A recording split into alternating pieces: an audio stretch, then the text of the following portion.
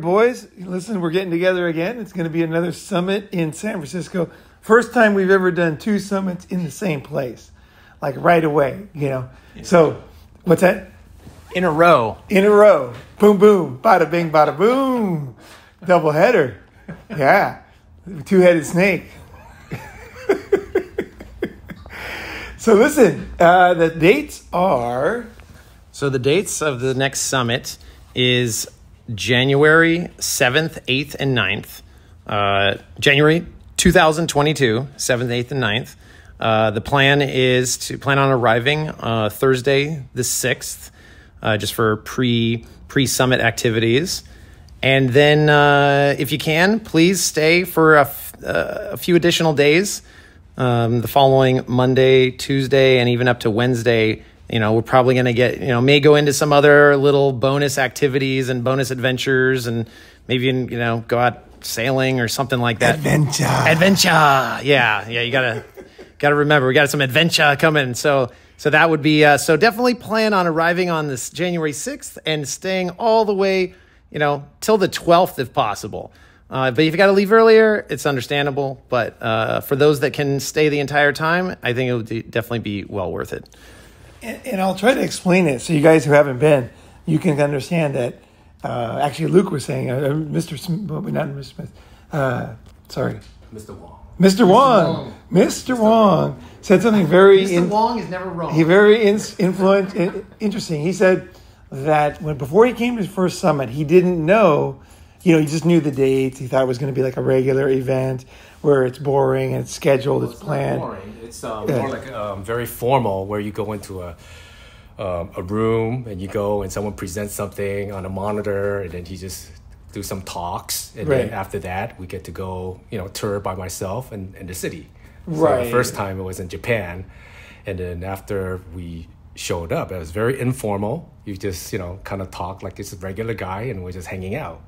And then you kind of took us around like a tour guide. So it was great. So that was a very introduction to Japan, which I wanted to go. And that's why I wanted to go over there and, hang out. And, well, not hang out, but just go there for an event. And then I could go sightseeing. It's like two birds with one stone. Because you could go to Japan, see Tokyo, and also meet everybody at the summit. Well, actually, it was a guided tour. You were like the guided tour guide. So that's what it felt like to me. Okay. Everything was very, very nice. He showed me around, and I was going to do that on my own with a map, but I didn't have to do that. You took us around and showed us the different places, and you hung out. We went to the park, and so you just like it was the best. Yeah, Tokyo Summit was awesome. And then and then while that was happening, was kind of weaving, kind of like. At the right times, weaving in the different discussions and conversations, when the time is right, when we feel, they say, what Stephen King said in his book. He said, when the muse is on your shoulder, right? When the muse is there, it's like this magical being that it inspires him to write creative, unique books. Exactly, and it's not always there. The same guy can sit down and write all day, but if the muse is not on his shoulder, he just throws it away.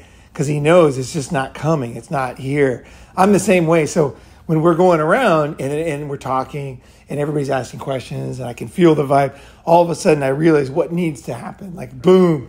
And then we, boom, sit down here, we do it. Yeah. Here's this. Oh, man, right here. Look at that beautiful tree and this little scene and setting right now. This is where we're going to sit down and have our meeting right now. And it's like, boom, and it just kind of happens organically like that. What I liked about it is a lot like improv, it just happens and you just talk and you don't plan anything. And then one thing leads to another and then you just string the day together.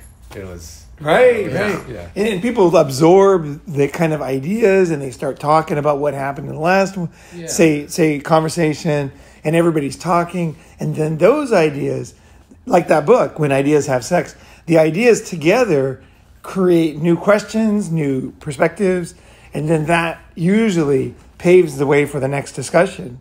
So it kind of that's why each summit's so different, because the discussions and the ideas and the people are so different, right?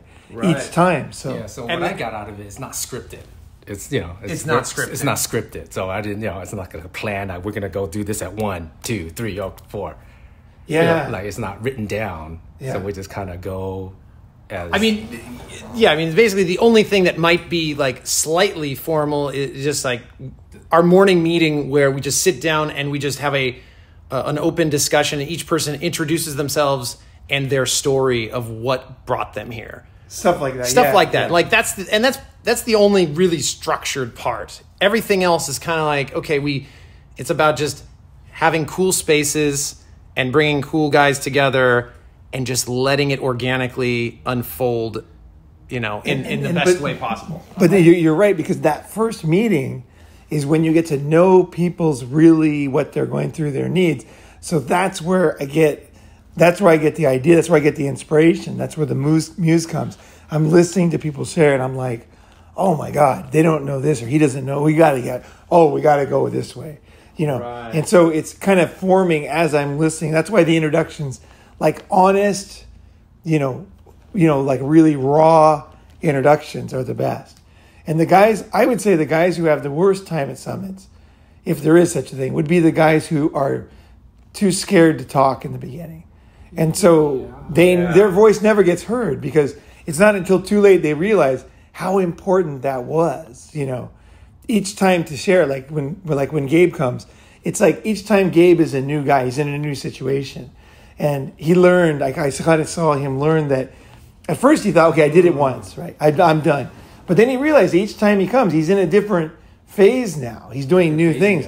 And so he's got to say, like, don't repeat the old story. This is one thing I hate about groups like AA, is that one thing I just despise is people tell the same story. It becomes very stale and very old and very boring, and there's no life. Like an endless loop. It almost becomes like that becomes their identity. And it's like, I thought they joined the program to overcome that, and instead the thing that brought them to it is the very thing that's keeping them trapped. Well, it's like it's like when you first tell us a story. That's why I don't repeat my stories that much. Like a lot of stories I still haven't even said yet in the chat, because I don't want to ruin them. Because I know that if I talk too many times the stories, I don't know, there's some spiritual rule here where you lose, the juice is gone, Right. And that's why I don't like most speakers. Like when I've spoken at many events, I've been on, I've done a lot of speaking in different kinds of situations. And every speaker I know is like that. They always do the same speech. They know what they're going to say. They planned it out. And that sounds very logical, especially to a man. You're like, I'm going to the event, I got to prepare, but I never do. I never do. Even when I speak in business settings, I come and I listen, and I'll even say sometimes, look, I planned, like I did a event in Vancouver, and I was like, I got there and I said, look, I planned to talk about this, but I can see that, because I thought they were all corporate people, but it turns out they weren't. They were all freelancers. So I went in a total different direction, and it was like, when the event ended, this lady came up, she goes, he was the star of this event. She goes, he was the guy that was the biggest surprise. He was the dark horse. Nobody expected him to be a good, to change the event. And it really went. And I thought, okay, I'm going to do this forever. Because I've always done it in these, groups like this. But in business, I didn't. But I think it's a very powerful thing in business, too.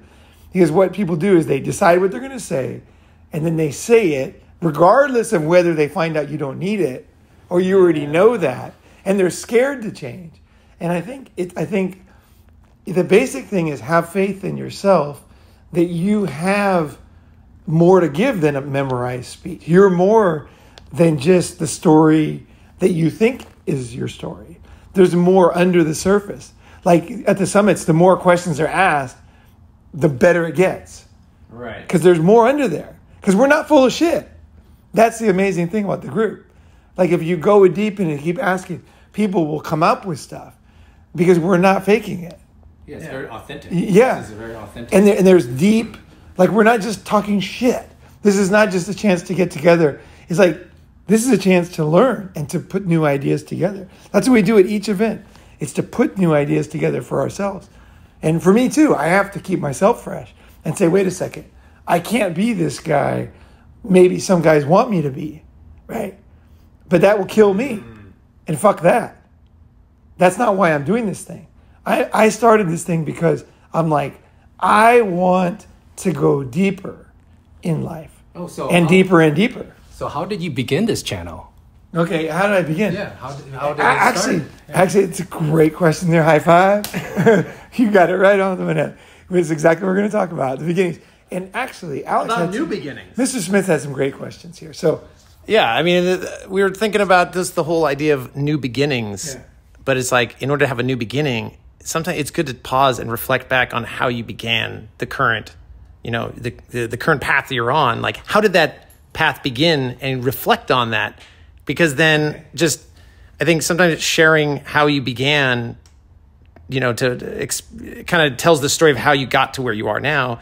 That also kind of informs and helps other guys as they're at a turning point in their life and they're ready for a new beginning for themselves, or to create a business, or to create a business, YouTube channel, or to write a book, or like recreate, like reinvent themselves in some way. And I think that's also I feel like it's good to have like a little bit of a theme for this upcoming summit. It's right after New Year's, and it's just like, new beginnings. Right. A few episodes ago, you said this channel is about 5 years old now. Yeah. Yeah. So how did that? Yeah. So I'm interested. So back then, that was him facing. You were facing a new beginning 5 years ago. So how was that? Like, what was that like? Before I answer, because Mr. Smith and I talked about this, I want to say first, before I told you how it begun, how did you think that it begun? Like, what was your impression of the channel? Like, you asked questions wondering, but you had... Okay, I see what you're saying. Okay. Back to the past. I didn't know it was 5. So my questions right off the bat, when I was talking to Ronin earlier today, and I was like, what made you think of like calling your channel Ronin Man? Like, what was it? What was the impetus for that? Like, I see Ronin and I get it. I'm like, okay, Ronin, it's like a samurai who lost his master. But I'm just like, and I was trying to understand like what was, and there's Ronin and then Man and then like your style of walking around and all that stuff. Like, where did that start? And how did you just come it up with yourself, or did you like get other people to help you kind of figure it out? Because there's a lot of people, myself included, have been thinking about wanting to do some online, create a channel, create a new kind of online persona, that kind of thing. And it's just like, when do you know that you picked the right thing and it just worked? So I was curious, like, how did that actually start for you? And I think it was when you were telling me about the different places you lived, where you lived in Japan and in China, and then you ended up living in Thailand and stuff. And then it was like the stuff that happened to you later in Thailand is what... Well, the main thing, I mean, where it started was when my business was stolen in China. That was really the beginning, because I had finally done one thing that I wanted to do. I wanted to build a business with employees and an office and like a machine. Like the Tesla, they always say the machine that makes the machine, right? Yeah. So the factory is one of the key things in Tesla, right? I wanted to make a machine. I wanted to have, not just, because before I had done consulting and I had been successful, but it always had been me. And when I tried to bring other people on, it didn't really work. Sometimes they would make money, but they were them, right? It wasn't together. They would do deals and I would do deals. And we would make money, but it wasn't a machine. It wasn't like a company where it all like works, like the wheels are greased and everything works. Like the girl shows into work, she clocks in, she goes to the front, she cleans the counter. The other guy's in the back, he bakes the bakery. Right. Like it all where the truck comes in. Well-oiled machine. Like a machine. So I kind of wanted to build that, right? And so when I went to China, I built that. But then once I built that, when I lost it, I thought, okay, what can I learn from this? And I thought, I didn't know what it was going to be like to have a machine. Like, I didn't know, to be the boss. But you didn't experience that long enough, because you didn't, run it for at least a year or two to know everything's going good. We were going for probably 8 years. Oh, wow. Yeah. 8 years. Probably 8 years, yeah. I was there 10 years. And we had tried a couple businesses. I started a supplement company. I bought a bunch of pill-making machines, and I was doing resveratrol pills, which is basically the ingredients in red wine to keep you young. And so I really believed in resveratrol. I still do. So I started making these pills. And long story, this guy was a total scumbag. So I decided not to do that business. And I tried, different ideas. I had a bunch of... So I was kind of thinking of stuff. And then the real estate, basically I ran out of money. So I had no money.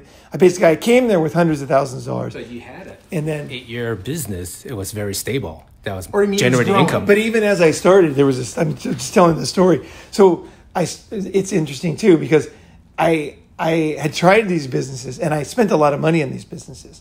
So, and I had lost like $250,000 in Japan on a toy business. So I had been putting all this money in these businesses and it was like painful. I've been losing and losing and losing. So were you trying to run a business to make money, to start other startups and create other businesses while you're having a stable business and using that revenue to do something on the side? Yeah, basically. That's why I took my headhunting money and then I put it in the toy business. I put it into, to get into investing in real estate, I needed a lot of money because I had to pay my bills while I was working, to do a deal, right? So I basically, then when I got to China, I tried these other businesses and I had done a bunch in Japan too, just before I left, and had lost a lot of money. So, anybody who hasn't had a business, you have to understand that when they say 9 out of 10 businesses fail, they don't mean losers. They mean everybody. Like 9 out of 10 businesses fail in the first 5 years. And 9 out of 10 of those businesses fail in the next 5 years. So the odds are really hard. You have to be ready to start many businesses. Yeah. So there's no magic formula to find the thing that works. You got to be the bull who just keeps going, like Raging Bull. Robert De Niro in that movie. You just got to be the raging bull. You're going to do one. You're going to do another. You're going to try this. If this doesn't work, you're going to do that. So I tried these things. Then when I got to China, I ran out of money. So I was at the end of like a cul-de-sac. I had only $5,000 left. And I had a girlfriend who was pretty good at business. She was good. She was able to get things done. And I said, and she's like, what are we going to, she trusted me at the time. She totally trusted. She said, what are we going to do? Like, even though we had done these things, we had failed. She was also a business person, and she could see that I was, I call it like I'm shoot to kill. I'm like a sniper. I'm shooting, and I'm just barely missing. She's like, we're gonna get it. We're gonna get it. I'm like, okay. So she had the same mindset as I did, right? So I was like, was she Chinese? She was Chinese, yeah. So I said, she said, what are we gonna do now? And it was like, she was just, at the time, she was very innocent. I was like, she trusted me. I'm like, okay, what are we going to do? And I said, fuck it. What we're going to do is we're going to rent a big apartment and we're going to rent out the rooms and make a small profit. Because I got $5,000 left. That's enough to rent an apartment. You didn't give up. And so I rented an apartment. And I remember the night we started, we rented this big apartment. It was real pretty like this. It was right next to like a real nice area. And it wasn't as nice as this apartment, but it was great view. The view was it was awesome. It was a great place. And it was a great deal for $5,000 for including the down payments and everything. So we got in there. Place was empty. We had no hope. We felt so scared, both of us, because I spent all my money, like to get the down payment and everything. So we're sitting in there broke. So it's like chasing the American dream, and this is your last chip. Well, I think the Chinese dream is the same. Yeah. They're very entrepreneurial in China. So it's more like the Chinese dream. It sounds like you're trying to chase a dream. You had the highs, and you're almost at the lows, and you went up and down, and now you're at the last. Your last chip. You push your last chip in. Yeah, the last bet. Yeah. Black or red. And the thing is, I thought I had another $115,000 in this account in Japan, but it's a long story. I didn't know I'd been using this credit card, and then it had been taking that down. And it wasn't supposed to, the card wasn't supposed to take the money out of that account, but it was. So I suddenly found out that money wasn't there. I was like, oh shit, that money's not there. So I'm like, I had $5,000. I rented the apartment, and then she said, well, how are we gonna? And I said Craigslist, because Craigslist was brand new then. Nobody was using Craigslist in China, like nobody, zero. I said we're gonna put these rooms in Craigslist. Because I heard about Craigslist. Because I was in China too. I didn't know about Craigslist. But turns out that was the brilliant move. Because we put them in Craigslist, and like without paying any commissions, with no ads, the next day we had like 10 people come over to look at our rooms. And we only had 2 other rooms because it was a 3-bedroom. And we were using one. We were living in the apartment. You needed a place to live too. Yeah, we needed a place to live. Yeah. We had no more money. I had no more money. So that was it. We had to live in there. And then they came in, and nobody was subletting because it was technically illegal in China. But also, they did it, but it was for poor people. But China was getting expensive, so it was changing. So it was everything was perfect timing. which we didn't. It's sometimes luck, right? So anyway, the guys come in, and I remember Fabio comes in. This Italian guy, Fabio. He comes in and he's like, Paul. He said, thank you so much. I love it. Nobody's renting the room. I'm happy, you know. And he was like making Italian food and stuff. And it was like a really good vibe. And there was, I forgot the girl's name that came, but there was a couple people. And so I'm like, wow. And then she had this, like, she was very aggressive. She was more of a risk taker. Your girlfriend. Yeah, she was more a risk taker than me. And as soon as we had the place rented, the next day, she's like, we need another apartment. Yeah. And I was like, I don't think we're ready. Because like the night before we're poor. And now we're going to get another apartment somehow. And I'm like, I don't know. But actually, there's one funny thing too. The night we were sitting there, when we rented the apartment, I'm looking out and I'm kind of in despair because I'd made a lot of money and I'm in China and now it's gone. It's feeling scary. You know, I don't get scared too easily, but I'm like, you know, I couldn't afford the rent on the place, you know. And I'm like, fuck, what if nobody comes? I got 30 days. Yeah, things could get rough here. And so then I went to the store and I had bought, my vegetables and everything. So I had these red peppers, bell peppers, but they're usually not hot in China. But these bell peppers were different. These were the hottest ghost peppers you've ever had in your fucking life. They were so insanely hot. I could not believe it. So I didn't know. So I cleaned them and I took a big bite out of them. And the thing was just so fucking hot. But it was even worse than my mouth. My gums were on fire. Like everything was on fire. And I was used to really hot food too. Like I had a real taste for hot. And my hands started burning. And then I touched my neck and my neck was just burning on fire. And I washed my hands. I touched something else. And then my eye was burning. And I washed my hands like 10 times. Everything was burning I touched. And then I thought, okay, we need good luck in this business. So I got to fuck this girl, this first night in this apartment. So I take her. So my eyes burning, my throat's burning, my hands are burning, and I started to fuck her. What happened was I grabbed my dick when I stuck it in. No! And so she's like ah, and so she's burning, and so she's like screaming, like she's like in serious pain. Yeah, this girl was tough. Oh, yeah. She was. When she screamed, it was not like some like pussy American girl. Like she was tough, this girl. She was tough, like really. She's much tougher than most men here as far as like survival. This girl, she grew up in the poorest part of China. She was tough. And her parents' house got bulldozed by the government. She almost died because she didn't have $1.25 medicine. She was tough. So she's like, ah. And I'm like, I gotta come. We gotta finish this. So good luck. So she's in pain. Yeah. So I'm like, because it was already too late. So I'm like, so I fucked her, and then she's like, I gotta go to the hospital, and I'm like, we can't afford it. Like, and she's like, I know. What are we gonna do? And I'm like, what are we gonna tell them? They didn't like when foreigners had sex with Chinese girls anyway. So if I came in there with her, they would be like, so I knew this is going to be a nightmare in the hospital. It's hard to explain if you haven't lived in another country. I was cooking. There's a lot of stuff going on. Yeah. So anyway, we survived that. She survived that. And then the business took off. And so it kind of took off, and I built what I built, and I was happy, and I felt like, I totally changed my life. From being like the moment when I realized that I had done something great. Because sometimes you don't know, right? You do something, you don't know what it means. Like as a young man, you have no fucking idea what's going to happen. Like when you met your wife or girlfriend, when you start doing stuff or you start a business, you don't know you're going to do this for 20 years. You have no idea. Right. It's no meaning almost, And so I was like, oh, fuck, what I was going to say. Now I forgot the story.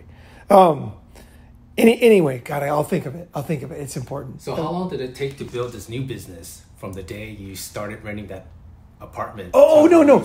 Oh, wait. Let me you succeeded. Wait, let me finish that. I just heard. So the time when I realized my life had changed was I was at a real estate. My friend of mine visited, Peter from Australia, and he was a real estate guy in Japan. And he said, hey, there's a real estate event. It's a real high-end thing. I know you don't usually go to these things. Because I was always considered myself, I grew up poor. I've never been like, I never was like a Harvard type of guy. I was never, you know what I mean? Like I just didn't relate to the educated, the higher education. I had a college degree, from a state school. You know what I mean? I just, my parents, it's hard to explain, but I never thought of myself as like, I was different, you know. Intellectual? I was not intellectual. And I always was kind of looked down upon because I was very physical, sports and stuff. And so people never, they didn't think of me as, I wasn't a jock. I wasn't like that. I wasn't like a letter guy. But I was just like, I was more into my own thing, whatever it was. You know, we did a lot of crazy rock climbing and, you know, we did a lot of adventures. Like I was always into adventures. I haven't even told you my adventures. Like I had some crazy adventures in high school. They were pretty good stories actually. But anyway, so then I went to this event. Peter got me to go. He got me a ticket. And we're sitting there. And so there's all these like corporate real estate guys there. And I'm like this small real estate company. Mm-hmm. And I'm sitting there and then I'm asking questions. And I said something like, so, you know, are you guys, and I asked a question. I shouldn't say the question because you might figure it out. So I asked a question. And then everybody in the room goes, wait, you're doing what? Because I asked them how to do it better. And they're like... Doing sharing rooms. Yeah, because renting out, you know. Well, no. I don't want to say it wasn't that. It was the business had moved way past that. Oh, okay. By now, we had 50 apartments. We were selling apartments. We were leasing. We were property management. We were doing all kinds. We were selling overseas. We were doing crazy shit. It was. We had 700 maids. We were already like doing a lot of shit. That take so the beginning. It was pretty fast. 8 years in? No, that was like no. That was only like. That was probably 4 years in. Wow. When you were at this real estate. Yeah, at this event. Okay. And then I said, how do you, I was wondering, like, when I do this, sometimes I have some trouble with it. It's kind of hard, And then I was wondering, like, you guys are, like, professionals, so how do you handle this? And the guy goes, he was super cool, actually. The guy, he goes, honestly, none of us are doing what you're doing. Oh, like he goes, you're doing something that we all want to do. Oh. And I was like, what? And he's like, so you don't know where you're. Yeah, I had no idea because the way they do real estate, the corporate real estate guys, they're not really. It's all handed to them on a silver platter. They're just doing little sections. Like what we were doing was like hardcore stuff, like straight from the bottom, and we were like kicking ass too. So when the meeting, when the summit or the convention ended, they all got in line, all the speakers and like all the guys. And there's like 100 people in line to get my card. I ran out of cards. And I'm just handing them, like, all these guys are like... Suddenly you became the expert. Yeah, they were kind of kissing my ass. I was like, I was not used to it. I was like, what the fuck, I was kind of embarrassed. Like, I want to go to the bathroom or something. I was like, I'm just like, oh, thanks, You didn't know what happened. Yeah, like, then I realized afterwards, I'm like, wow, maybe, we're... onto something. And I realized we were the only ones in China doing what we were doing. And it was like kind of like the thing to do, right? So then... That was when I realized, okay, I am going somewhere, right? So the business went up and, the girl ended up stealing the business and all that. And a lot of people would say, well, that was a failure, but it wasn't a failure at all because all these things I learned and, my whole level prestige was way up high because I had done stuff now. I know that I'm fucking capable of doing stuff. Yeah, so I'm no longer the same person I was before. Right. Like, you know what I mean? No one can put me down and say, you can't do this. I'm like, I think about it. I'm realistic. I'm not saying I can do anything, but I'm like, you know what? I bet I could do that. You came up with a new idea. A new idea. You came up with a new idea and you got it to grow. Yeah. And you were successful. If they didn't take it away from you, you'd be still doing the same thing right now. Right. And it's still in my blood. Like it's something I did. And so that was a very cool thing. So, but at the same time, when I lost the business, I also thought to myself, wait, let me think, do I really want to do this? Because most of the salesmen that work for us, they weren't that fun to talk to. And I didn't like being a boss. Like, I'm not a very good boss. I'm a good motivator. I'm very good at selling an idea. Like, for example, a concept, so people can understand a concept. And I'm very good at that. I'm very good at motivating people. All my life, people said, I was going to kill myself if it wasn't for you. I've had people tell me that my whole life. And people say, like, you did this. And I'm like, I don't understand. So I know I had that gift. I had that ability. But as far as like managing people, I am not good. Because I'm either too nice or I'm super frustrated. I just don't like it either. I can't manage I hate managing people. I don't want to manage anybody. Yeah. It's just like the idea of like, kind of MGTOW is like, you're not trying to control anybody. Like, I hate it. I don't even want to do it. I despise it. And I don't want to become the person that is a good manager. Even though managers are great.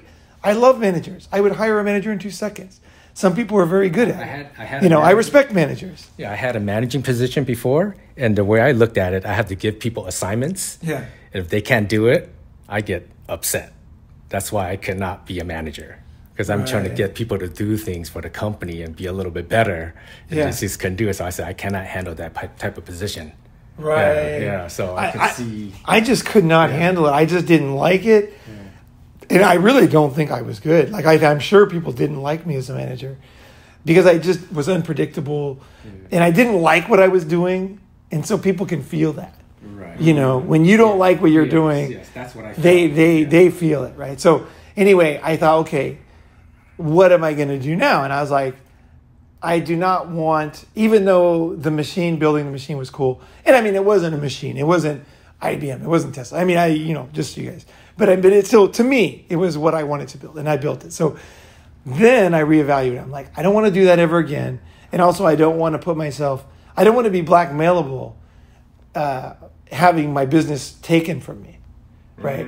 So that was where the unblackmailable came from. So I was like, I don't want someone to be able to destroy me with one, easy move, and take away everything. Because it took away everything, because not only did I lose the business, I lost all the revenue until now. And the girl who's doing it, she's still, you know what I mean? It's like, it was a real thing, right? So I lost all the connections with the great government officials in China that I had, and all the rich guys. Like, there was a lot of cool Chinese guys I met through this business. That was amazing, and like I was shut off from them because, of course, they dealt with her. I was ostracized. So you weren't the sole proprietor. You were just like a partner. Well, I started it, but then she was my operations manager. Yeah. And so but that's not the important. The important part is I was ostracized and out. Yeah. So I no longer had a visa. I could have begged for it. She would have done it. Yeah. She would have given me a visa probably if I begged, but I wasn't going to fucking beg for a visa after you steal something this valuable that I built. Yeah. And she built it too, but still, fuck you. Don't do me any fucking favors. Like, I'll go do my own thing. Thank you very much, right? It's like your patent. Yeah, I'm out of here. So I was like, okay, so now I spent all this time learning Chinese. And I'm like, I got an apartment, I got the visa, I got the business, all the friends, the connections. I live in this certain area, and all of it was gone. And I was on an airplane to Hong Kong. And I'm just like sitting in Hong Kong at my friend Eric's house, and I'm just like, fuck, what am I going to do? I actually got to Hong Kong, and I had to throw away most of my stuff because I had like a lot of nice stuff. And so we were going to take a boat to Japan. That was the plan. So we took all my stuff in a truck down to because the boat, you could have unlimited stuff on it, whereas the airplane, you couldn't. Mm-hmm. There was a boat to southern Japan. Yeah. So, and then my friend was going to rent a truck and come pick us up. Mm-hmm. So basically, I had all the stuff, and I brought the truck down to the ship, right, to take off. And then when we got there, the ship was there, and the guy said, you can't get on. And I'm like, why not? He said, well, tomorrow's a holiday, so everybody went home 2 hours early. And so this is China. I'm like, the boat's right fucking there. He's like, yeah, but they're the guys who have to check you in. So and they're gone. Your girlfriend called them and said, don't come in. So I'm, no. That was China. Like, they just were not reliable. Like, and they didn't give a shit. I'm sitting there with all my worldly belongings. Tons of shit. I got like golf clubs and, expensive shit and leather jacket. I got all kinds of shit, right? Like nice stuff sitting there all at the harbor. And I have nowhere to go because I just closed my apartment. There's no place to go back to. I just gave the keys to the landlord. Like, I just got dropped off here, and the truck's gone, and I'm sitting there with all my stuff, and then the boat's gone, and the boat's not going to start running until like 2 weeks, because it's the biggest Chinese holiday of the year. 2 weeks? Yeah, it was like 2 weeks till the boat. So I couldn't even, so I just called my friend Jason. I'm like, Jason, I need help. And he's like, I'm there for you. And he had a big apartment, and he had a 3-bedroom, and he had, so he's like, he had a wife and kids too, but he was like, he's a good friend. He's in Bali now. And Jason's like, dude, don't even think a word about it. Just get this shit over to my house.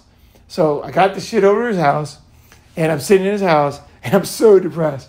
And then I realized that we're going to fly now because he can't take the plane, right? The boat. Yeah. So now I really got to throw away most of my shit.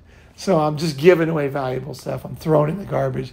Yeah. Like valuable stuff, like, expensive stuff. Nice stuff that I like. Did you just give some of the stuff to Jason, though? I gave it to Jason. There's only so much you know what I mean? Yeah, you can only take it's a timing and, a surfboard. It's like stuff that, you can't use in Shanghai. So anyway, I threw most of my stuff away.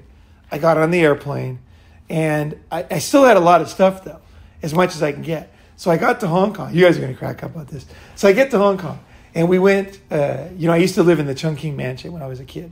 I used to go there all the time because it was $2.50 a night in the Nigerian dormitory, right? So that's where I stayed in the years back, right? Me and these Nigerian guys. And so I got there, and I was going to go there, but I had this stuff, and it was Chinese New Year or whatever it was. It was the big holiday. So it must have been Chinese New Year. Yeah, it was Chinese New Year. And so they didn't have any rooms in the whole Chungking Mansion, which has millions of rooms. And so I'm like, fuck. So then my friend Eric's like, come over to my house, take your stuff. So I can't carry it. And Eric was working that day. And I got all the shit in the airport. I'm like, fuck. So I knew these homeless guys in Hong Kong. They have these carts they use. There's these big metal carts, and they're really sturdy. Yeah. And they use them to kind of like for their house and just, I don't know, but they're just good sturdy carts. So I said to the guy I was with, I'm like, dude, I'm going to go rent one of those from the homeless guys. And he's like, dude, if you push that around, that's a homeless guy's push. I'm like, I don't give a shit. So I go to the homeless guy. I'm like, dude, listen, Chinese. I go, listen, I'm like, fuck, I need one of these carts just for the day. I'll pay your cash on the money, And the dude's like, what? He's like, a foreigner speaking Chinese. He's like, you want my cart? What are you talking about? And I'm like, no, money.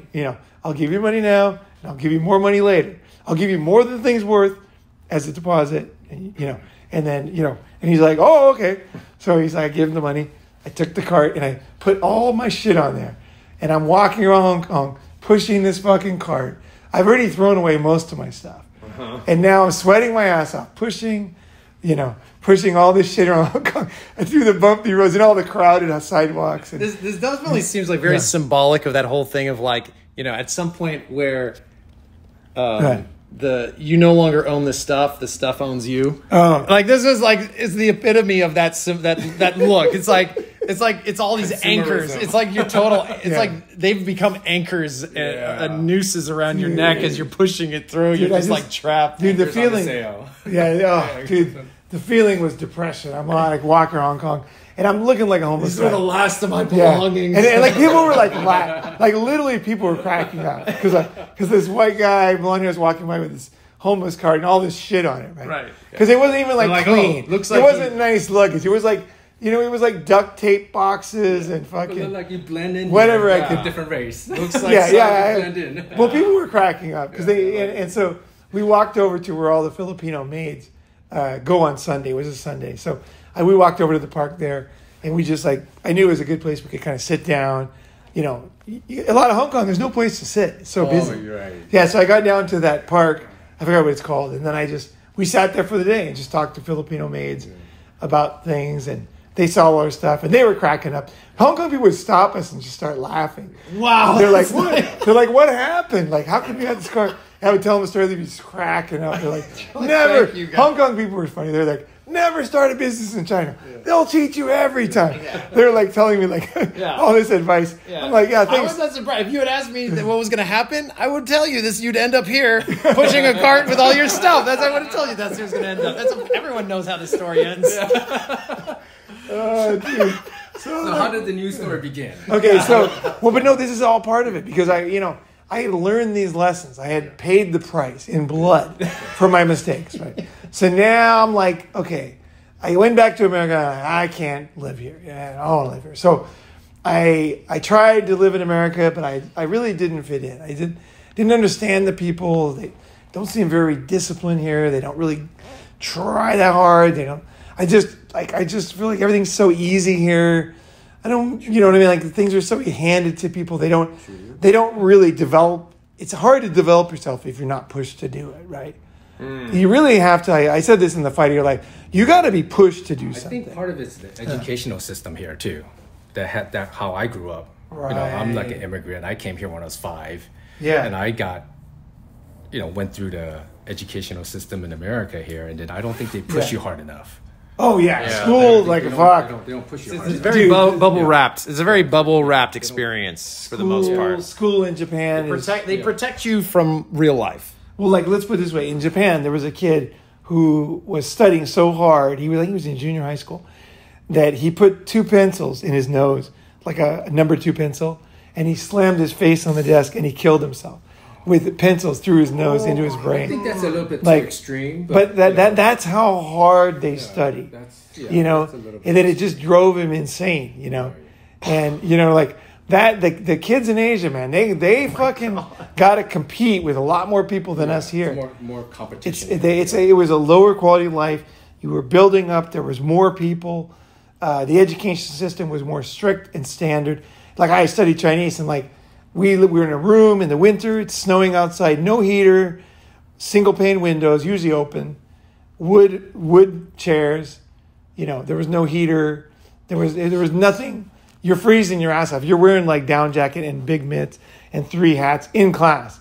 You know, while you're studying Chinese for like a long time, sitting down for like 3, 4 hours. So when you came back to the U.S. and you saw that, you know, there's a lack of, lack of energy or something, lack of discipline, so you didn't like it here. Yeah, well, I just couldn't. You know, it's like I think it's something. I mean, it's not the same, but I feel like it's kind of like some people go to war and they come back. You're more like a go-getter. You're more like a go-getter, and you just see like other people like a go-getter like you. I'm not really, because I don't really care about success that much either. I like to do stuff and learn more than anything. Mm-hmm. Like I love to do stuff and learn. I love that, you know, and the experience that you get from doing stuff, you know. So I was just here. I realized I could succeed. It was easy, but it wasn't challenging. And I just thought, I can't do it.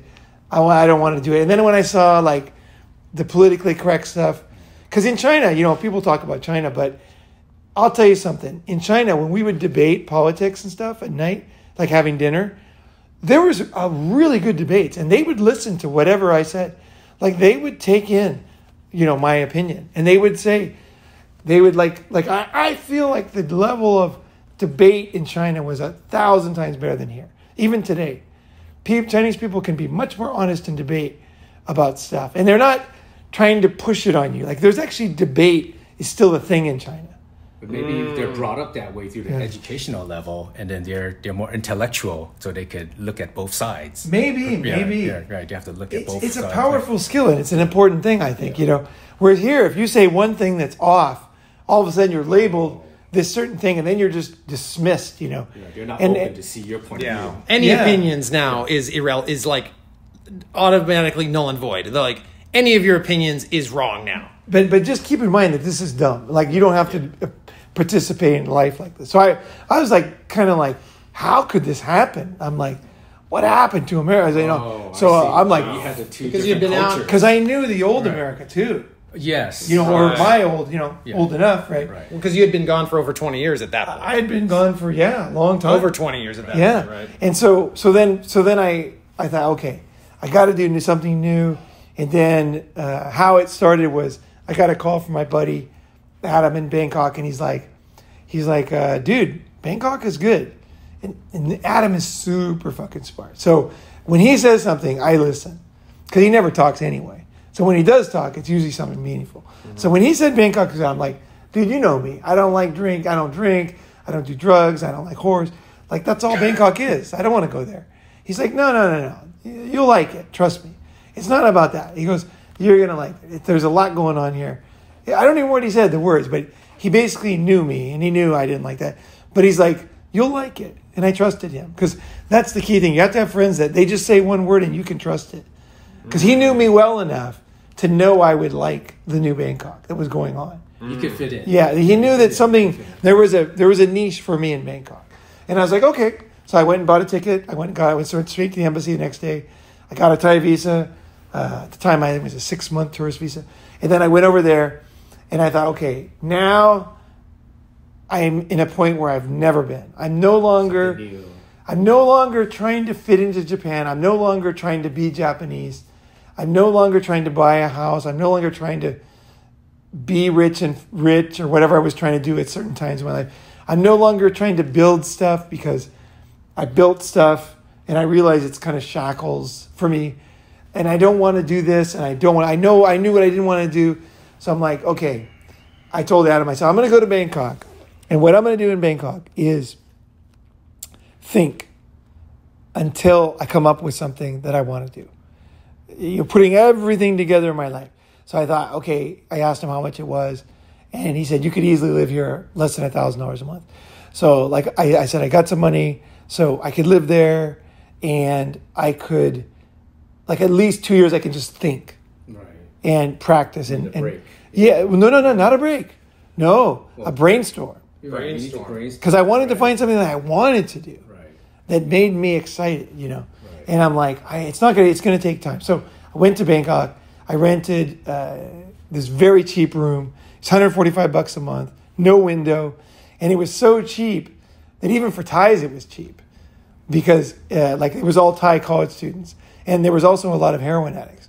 So like I was living in this building, but I knew the owner because it used to be a youth hostel back in the day, that building. It was kind of like a guest house in the old days. Then it became like a heroin den, and then it became like poor college students. And so it was kind of a mix. It was kind of turning to college students. And you know, and like ex-prostitutes. And there was like that. I like seedy things, even though I don't do them.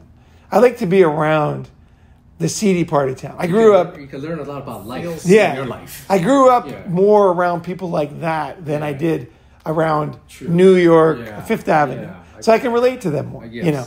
Yeah. And so I'm like, and in China too, like most of my friends were like taxi drivers, guardmen, you know, college students. Like they weren't, you know, it was like the people I felt affinity for, right? Yeah. So then, which is always interesting in Asia because that's not the way most foreigners are. Yeah. Most foreigners are very different. They're very, I'm better, I have opportunity, you know, I can do this. I was like, I don't want any of that stuff because that's just fucking fool's gold. Fuck that. Yeah. I don't want to be looked at like that because I'm not that.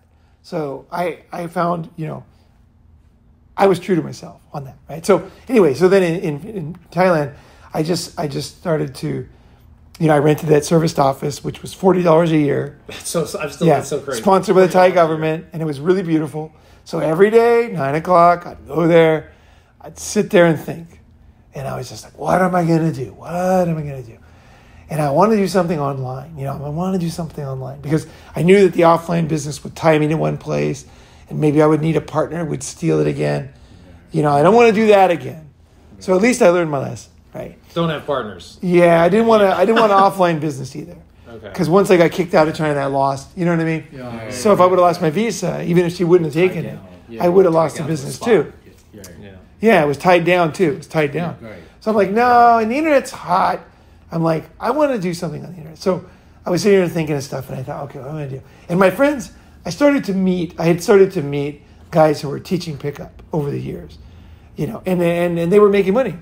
Like they were making some of them were making like $1 million a year doing courses and helping guys. Oh. I know a lot of guys don't understand that, but the men's movement started with PUAs. Fuck everybody. Yes. That's where it started. I swear to God, we're stealing so many ideas from PUA and MGTOW. I heard a guy named David D'Angelo. Yeah. David D'Angelo. You would not believe how many words that we use in the MGTOW community and the men's, you know, all the what is the other one? The men's rights. Yeah. No, men's rights. Men's rights. You know, all the manosphere. No, but all the manosphere and all these groups, you would not believe how much shit we're ripping off of PUAs. Yeah. That's unique content. And it was they were the guys who were in the field testing out theories. Yeah, testing in real life. So they'd have a theory and then actually take it out and actually see, and they'd be willing to fail. Yeah, and also see what happened. They were the first guys that I know of that said, I'm not happy with what society is giving me. Society's not giving me a fair deal. Mm-hmm. You know, because I am this kind of family, I am this kind of car, you know, and I'm limited to the level, for those guys, the level of women that, you know, basically low-level chicks. And they're like, I want better. Yeah. Fuck that. I want to go and build I want the best.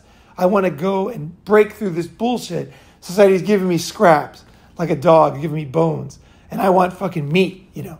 And that was really the heart of the PUA movement. It really was. I'm not saying everything was good.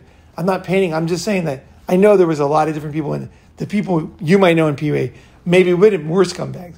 But trust me, they were not all scumbags. There were some super cool guys in that group. And some of them are actually secretly in MGTOW now, you know, that were in that movement. But anyway, they were the first guys. And so I was like, I thought, okay, I could teach pickup, but I didn't want to pick up anymore. I wasn't interested in pickup. So I'm like, I could do it. So I'm like, also you were kind of at a different phase in your life at that point. Well, but I had already met all the PUAs, and then at that point I realized if I did a PUA course, I would be kind of ripping off my friend because my friends were doing it, and I didn't. Even though it's not really ripping them off, I mean it's a new business, but I didn't even want to compete with them. Like I like to support people, and I don't like to rip anybody off who helps me. And they had been very cool to me. And I thought, I don't want to compete against them. So. Yeah. No. I just didn't want to. I felt they owned that. Right. It was their thing. They had built it. Idea. I had done it in Japan on its own, but not as a business. Yeah. They had built it up as a business, and it was a cool thing. And I was like, that's cool. But I don't want to. You like doing your own thing that's different than what the rest. Well, it's not that. I don't want to rip people off. So it's just like this. I don't want to just copy, you know, another person. You know, I want to encourage you to do your thing and you to do your thing. I don't want, like, you're around, you come up with a good idea, then I want to do it. I'm no, that's your idea. The experience you had in China where you had an idea and someone took it from you, and now you came back. Maybe that's it. Maybe that's it. Is I've been ripped off a lot. Right. You don't want to burn them because someone burned you. And also I know the complexity of ripping off, too, because, you know, like, let's say you're a painter, and then somebody just starts painting, and they're making kind of like, they got a gallery near you, and maybe not exactly the same, but you know what I mean? Like, same genre. Yeah. You're ripping the guy off at the end of the day. You're taking clients that he would get. You know? I never want to do that to people that help me. Well, that's part of it. You know? That's part of it. But also, you know, I think it sounds to me that you, all along, your track record was showing that you had a tendency to always try to do something different. Right. Even when you created that, when you're at that real estate seminar. No, but I didn't do it on purpose. I know you didn't do it. Yeah, but I'm saying I didn't know. I know, but I'm saying I think that from what I understand of you, your personality in general, that's just kind of how you tend to gravitate towards doing something different, something new. But I think you had another reason for why to do it different. Yeah, the reason is because you were already someone that would just do things differently because you were always doing things differently. I just think it's very weak to copy people. I don't like it. That's why I don't like. I don't like channels that they're essentially copying other channels. So it's about being original. I consider them bullshit, basically. If you're not coming up with unique ideas, it's bullshit. Like, I don't like it. So, that's like selling your soul. I don't want to, no fucking way. Right. So then I'm like, okay, I can't do that. I want to. So I'm like, okay, what am I going to do? And then I came across a MGTOW channel. And I'm like, what the fuck is MGTOW? You know? Mm-hmm. So then I started listening and I thought, because I was never pure PUA. I've always been a more balanced person. Like, I always had ideas about what's fair for people and things like. I always thought about stuff like this. It wasn't like the first time. And also, the books I read, like Predatory Female, Manipulated Man, these were the books I read in like way back in like 1991. So this is really the beginning of MGTOW type stuff. You know, this was when guys were figuring out that they were being scammed. Not only were they not privileged, but they're being ripped off and used. You know, they're workhorses, slaves to the end for nothing, no benefit. And she's like saying, don't be a slave. Don't do that. It's not about freedom. It's like, for her, it's like, don't be a slave. You're just a workhorse. You're just a dumb mule for a fake nothing. She doesn't care about you. There's nothing there for you. You're just a dummy working away for nothing. Yeah. You're trading something valuable, your life, for nothing. And you're going to end your life and having given away the one thing that you had that was valuable. That's essentially what she was saying. Going along with just the hope that it would somehow work out or somehow get better. Society's dreams would come true and a De Beers ad would suddenly be real for you. But it wasn't real. And so she was saying, like, don't be a fucking fool. That's what she was saying. Mm-hmm. Right? So that is what I was into.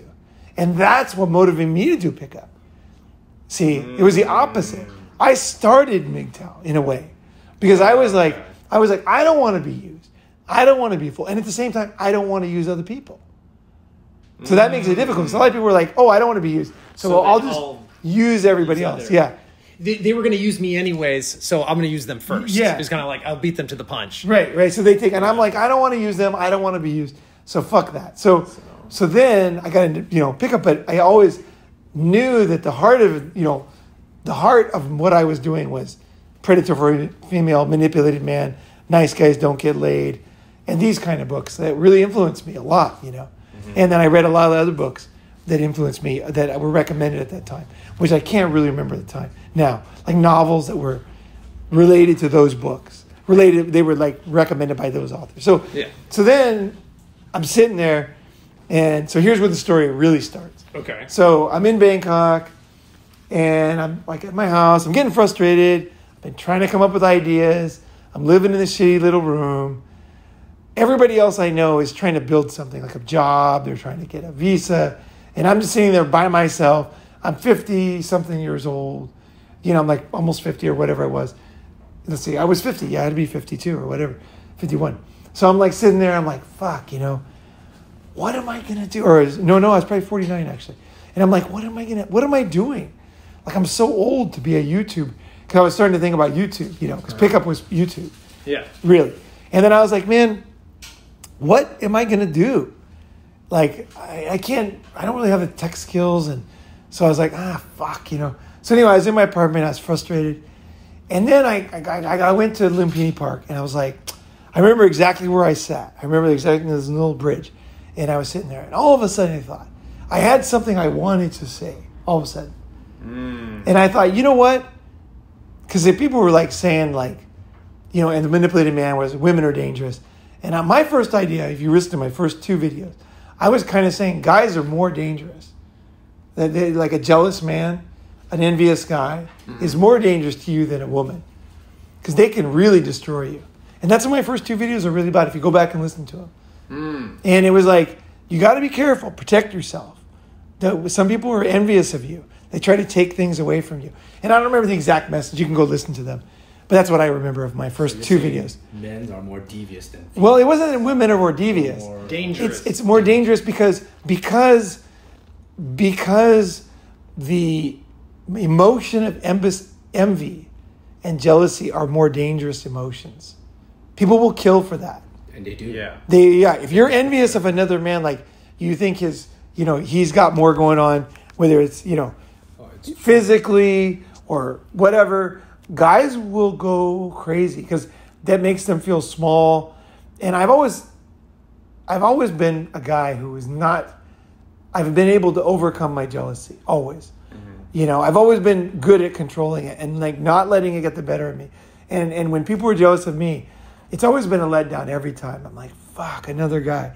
It's like, they don't realize it's good to have cool friends. Like, you don't want to have loser friends. And if you have cool friends, you're going to be jealous. Like, they're going to have stuff you don't have. Right. So you have to deal that as a man. That's not good. And a lot of guys can't. Then you see they're not above you. Yeah. And then you don't want to be near them. Right. You don't want to be there because you're feeling envy and jealousy. And so what that does is that limits your life. So you can only be around people who are losers. And then you have loser friends. And then you are, what the people you hang out with, the ideas, the things you do, right? And that because of your fear of feeling, because of your because of envy, because you're not you can't deal with feeling the feelings of envy.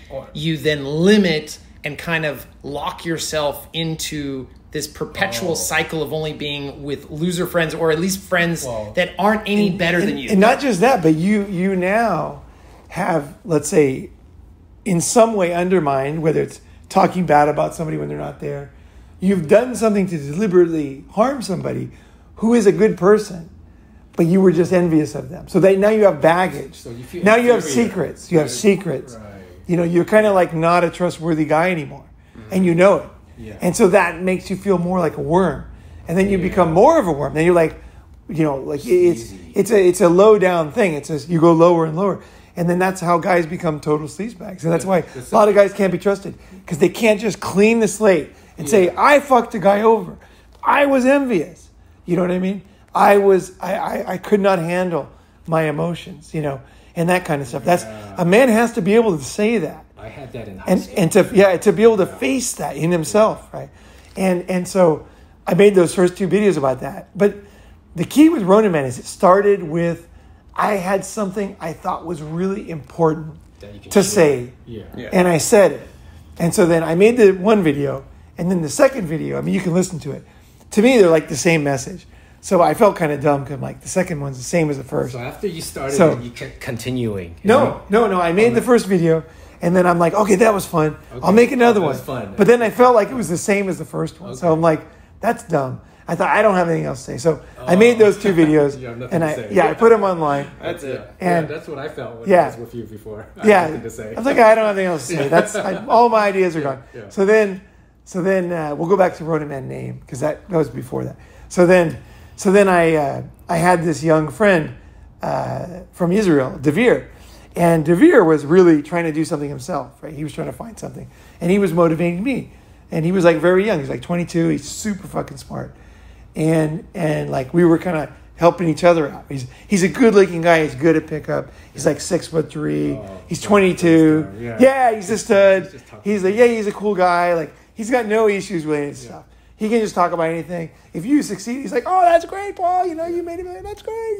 You know, he's like very positive. And very young. And he wasn't envious. He wasn't that type, you know. Mm-hmm. And so, and that was great. I loved that. So I'm like, me and Devere, we're just like planning ideas, come up with things. And then, so then I said I made the videos, because I guess I had talked about it. And I said, he said, send them to me. So I sent them to him. And then I go, yeah, but the second one's dumb. It's the same as the first. And he's like, I think they're fucking great. He goes, I just listened to them. He goes, I think they're fucking fantastic. And I was like, so you kind of. And I was like, really? Yeah. And I go, well, I don't really have anything else to say though. He goes, oh, don't worry. I'll just ask you questions in the next one. And so I was like, oh, okay, that's easy. So then I met him, and then he asked me questions. And then if you listen to the original videos, it's him asking me questions, right? Right. And just kind of. You a question, you know how to answer it. Yeah, I know how to answer it. Yeah. Subliminal, just like boom. Right. It's not scripted. You could just like if you ask me a question. It's like at a summit, you know. Yeah. Right. So I could tell you everything, but I couldn't say it if you didn't ask me that one question. Right. It really helped. He was a good interviewer too. Right. Yeah. So he was really good at pulling stuff out. Yeah. Right? Stuff out. Yeah. And so that was one thing. And if I really tell the story, there's one other thing that was key, that was really fundamental before this, is I was hanging out with my buddy from Germany, the videographer, right? And he's like super cool, Dimi. So Dimi was visiting me one day, and we were sitting in the park next to Prompong Station, and he's like super cool. Like he's like fucking good looking guy, total stud. He like great musician. He was a videographer for MTV. Like he's like got talent to burn. He's a funny guy. He's like confident like crazy. He's a good friend. I had been on the pickup tour for 3 months with him. So we were on the road because I helped the pickup artists go around America. So he was the videographer and so was me. I had volunteered to do this when I came home from America for a short trip. And I got to know him quite well. And I realized this guy is like really cool, like through and through. Even when we haven't slept for 6 days. And you know what I mean? We haven't eaten and we're in a hurry. And then we lost this and we forgot to do that. And then he's still cool. I mean, you know, we're tired, but he's still cool. And I like people that have been tested. Demi was tested. Right? So, he doesn't start bitching and moaning and complaining about everything. And if he does, he's going to make fun of himself. Like, you know what I mean? He's there's no weirdness with him. That's what my friend Eric always calls it, weirdness. Like a lot of guys, you get with him and there's going to be weirdness at some point. And Eric's like, I never want to be around anybody who's weird like that. And I'm like, well, that's a good way to think about it. Change. That's what it is. Yeah. Like you said, I hang out with people, sometimes their personality change. Yeah. Yeah, like. Weirdness. That's weirdness. Okay. That's weirdness. You name it weirdness. And like when I go out and drink with some people. Yeah. We're cool for the first few hours. Then after they drink, they become violent. Oh, there's that too. The mean drunks. The mean drunks, Weirdness. Okay. Yeah, there's weirdness in drinking, but there's also weirdness just with guys who get tired. Yes. Or, they know, start becoming really cranky. Or like the temper tantrums. Sure. Yeah. Or somebody makes them look, bad, and then they feel they have to prove themselves. Whatever the fuck. Yeah. They don't have a robust base as a man. Right? Yes. And so Demi does. So Demi was like, we were sitting there talking, and Demi goes, man, I could literally move here and just listen to you talk all day, every day. And Demi was super cool. And for him to say that, I was like, What? I was like, what? Yeah. I was like, why? He goes, some feedback. you should just talk all the time. I want to hear you just keep talking, right? And I was like, and coming from Demi, my mind was fried. I left. I went home. I'm like, why would Demi say that? Like, what do I have to say? What? And so then when the video idea came up and I started to think about making videos, I remembered Demi, so I had faith in myself a little bit. Because I'm like, Demi said that, not some idiot, Yeah. And I'm like, fuck, maybe His opinion mattered. yeah, because he was a good thinker. Like he was actually saying something real, and he wouldn't say it to bullshit me. Right. I knew that, so I'm like, I must have stuff I haven't gotten out of me yet. Yes, I must have some ideas I haven't really. I couldn't see myself that I had these ideas. Correct. And he could see it. Yes. And so I thought, well, I can't talk to him all day, but I could record things. So I recorded the videos. I sent them to Demi, and then I sent them to my Devere, and then check it out for. Yeah, and they were like, these are fucking great. Right. And so that's when it took off. The name Ronin Man was after Demi said that, and then I thought, I can't make pickup. And then I saw MGTOW, and I thought, these guys don't know anything about women, the original MGTOW guys. Yes. And I'm like, I have a lot of experience with women, so I can be the one guy in MGTOW who actually knows women. Like, that's what I was thinking to myself. Mm-hmm. Like, I have the same attitude because I started with MGTOW. I started with predatory female and manipulated man. So I'm like, I've been doing this a long time. So, I'm like, not only do I have that as a base, but also I've been with a lot of women. I actually know they're actually not like what they're saying. Yeah. And they're much more complex than that. Yes. And I thought, I got to bring some... You have real world experience. I have a lot of truth that I can bring to this niche, I was thinking, So I thought, wow, I think I can teach a lot of things while I'm not doing pickup and ripping off my friend. Perfect. I'll try it. So I made the videos, and then people started asking questions. Oh, and then the Ronin Man name. Yeah. So between the Demi and those first two videos, I was trying to think of a name, and then I was talking to my buddy in Bangkok, and I came up with, I said, these MGTOW guys, they're basically Ronins. And it's because you had spent all 16 years in Japan. Yeah, you had just become really... Well, I knew what a Ronin was. I'm like, they're yeah. basically the Japanese concept for Ronins, kind of. Oh. Yeah. They're going their own way. They're not just going with society. Like and they're radical. Some of them ended up being criminals, and they ended up being, all kinds of mercenaries. All kinds of stuff. And like I thought, some of them were like blackmail, almost, mafia guys. So they went different ways, but they were Ronins, and they were not doing things for a leader that they didn't. It wasn't their ideas. He told them, "You do this. We're going to have this war," and they didn't decide what they were going to do. They would just take orders and follow orders. They took orders and followed orders. Yeah. So the Ronins were like, "No, I'm going to go on my own and figure it out." And they're going to make mistakes, but they're going to do it on their own. So the word you described them. So I'm like, Ronin is the perfect name for this group. So I tried to get Ronin.com, but that was taken by some cartoon.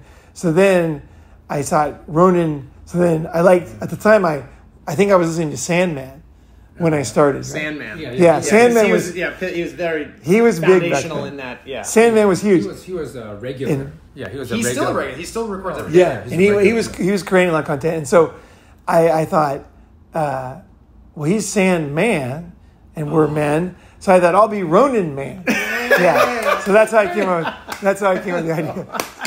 So yeah, it's just perfect, right? Yeah. And it's a little bit of a compliment to him too. Yeah. Because it's like, Sandman is a good name. Yeah. Okay, Ronin Man. Yeah. So I never said this before. It's the first time. So then I made the channel. I bought the .com, right? And then and then I started making the videos, and then after that.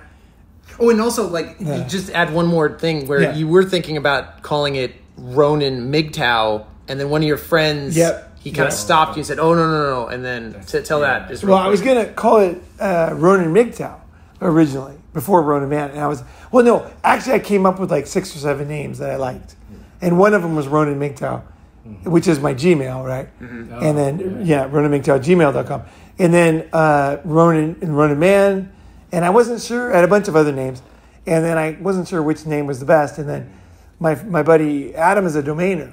So he's very, very, very good. He'll buy a domain for $10, sell it for 7,000. So he really is good at picking domains. Really good. And so I said, what do you? Simple. Yeah, and I trusted him. I had a friend who was highly skilled at what I needed, and I asked him which ones you get, and he goes, Ronin Man for sure. The other ones are dumb. He goes, that's the only one, Ronin Man.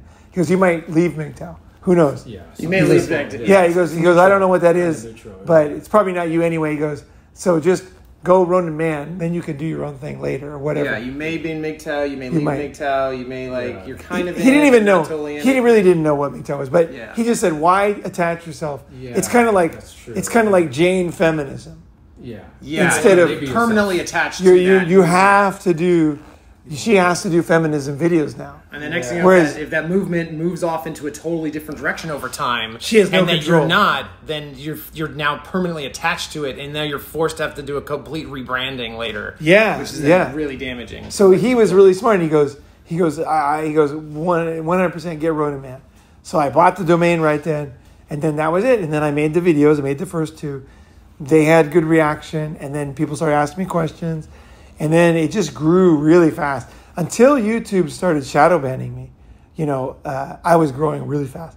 Like I should probably have 200,000 subscribers by now, because I was growing real fast. And then I got a stupidest complaint on the video, and then they just, I think it's kind of almost illegal what they did, because they didn't even give me a strike. They just gave me a warning, and I thought the warning was bullshit. It wasn't even real. But that was it. The end of my growth of my channel. And that was like 3 years ago now.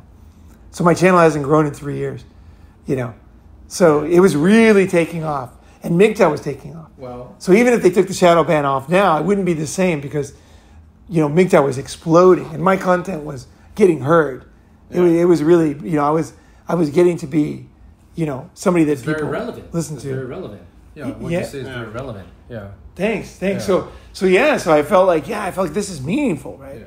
Yeah. People were enjoying this and they're learning. And so then that's kind of how it started. Then at that point, it gets to the point where you're kind of like, almost like a river washes you away at that point. It's not even you. The river starts to take you along the business that you should be on. Because it either, if you're always trying to do yourself and you're always alone and you're always like, no matter what, I'm never going to quit, you're probably in the wrong business. You're just pushing and like... You're probably in the wrong business. You're probably in the 9 out of 10 that fail. It's the there should be some kind of a momentum and a wave that's coming. You're going with the current, like a sailing metaphor. You're going along and you're not just like fighting to keep going. It's like the current starts just taking you too. It's a tough, very tough call, because of course it's very hard to start a business. Of course you feel alone. Of course it's hard. Of course it's not easy when you get even when the river's there. It's difficult to know when you're in that stage, but as you said earlier before we started, it's the friends that you bounce ideas off that made the difference. Adam came up, he said, pick Ronin Man. And then Devere had the questions. Demi said, I like to hear, and all the pickup artists taught me that you could make a video channel and your message could be heard even if it wasn't acceptable on mainstream media. Because they were the first ones to say a very unacceptable thing. They eventually got shut down, but they got a lot out of that while they were going. Then what I think you have to appreciate the technology that we have now with YouTube, and someone's created this to get your message out to the world. Right, even though YouTube's not perfect and they shadow ban me and everything, I still have appreciation for YouTube. Yeah, but you have the technology. Yeah. Somebody built that for you to tell your story. Right. So I really appreciate that. Right, and they keep it running every day, and today they're doing it. Now I have mixed feelings, because I really think they should take the shadow ban off my channel. Yeah. I think it's outrageous. But maybe it's time to just make another sister channel where you're kind of repackaging some of your things and just like try to bypass the whole thing. Maybe I will start it again, because that's what I've seen other YouTubers have done, where they had one channel that was completely taken down, and they just started a brand new one and changed the name just slightly, or added a numerical number like Ronin Man 2 or something, and suddenly that one it's not capped off like the other ones, and suddenly and you encourage people from the first channel, hey, go subscribe right now to my new channel. And because suddenly a wave of subscribers hit, the algorithm causes it to suddenly get shot out to everybody, and then all of a sudden the thing blows way up even faster than the first channel. Well, right. That's something. That's a great story. Yeah. But to be on a selfish note, I do like your channel with the limited amount of people, because all the comments is less than 100. Because if you had 1,000, I would not read through it all, because it's. I love the comment section. No, I learned a lot from the comments too. No, that's very intimate for people who can't really see your, But just have faith that when there's more men, the more guys get together, good things will happen. Like there's more men, there's more ideas, there's more power, there's more variety, there's more like critical thinking. There's more different backgrounds. Like it might be, we might get 100,000 Indians, and really India can go crazy because India is really growing, right? And MGTOW's really growing in India. So, that could bring a whole new aspect. So I say, true. I say, I'm open to the growth, and I'd like the summits to get bigger. Now, they will change. If they do get bigger, they will change. We'll have a different format a little bit. But I like the intimacy of the 10 to 20 people. Yeah, because you're one of the guys in the very middle, and that will never change. Like the whole plan I have with the nonprofit is that kind of you guys in the beginning are like part of, you guys are part of building this thing, right? You know what I mean? So with the nonprofit, it's going to be, it's a, you know what I mean? There's definitely things to do. Maybe it's going to be called like the Ronin Mafia. That's a great time. That could be the name of the new channel. That's perfect. The Ronin Mafia. The Ronin Mafia. Ronin Mafia. That's the new channel. And actually, you could start the new channel as a parallel to your existing one, help cause a bunch of people to move over, but then immediately the first topics on the new channel will be a little bit more tailored to this organization, this new organization you want to create. Possibly. We'll see. But anyway, these are great ideas, and, I love it. So let's meet up, and we can keep debating this. Let's meet up January. So it'll be 6th, 7th, 8th, 9th is going to be the summit.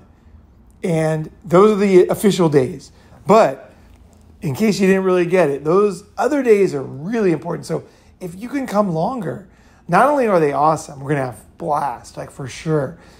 But the other thing is too, like just on the selfish side of San Francisco is a killer city, and it's super expensive.